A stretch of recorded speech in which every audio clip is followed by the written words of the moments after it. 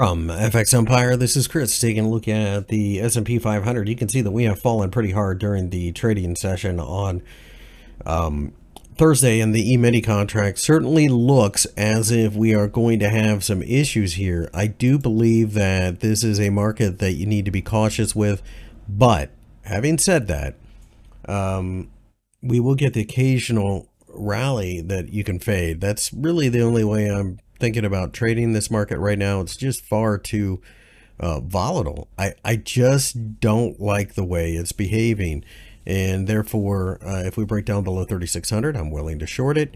If we break above 3800, then I'll have to look maybe for the 50-day EMA to come into the picture to perhaps offer resistance. We'll have to wait and see, though. I do like the idea of fading rallies, taking quick profits, getting out.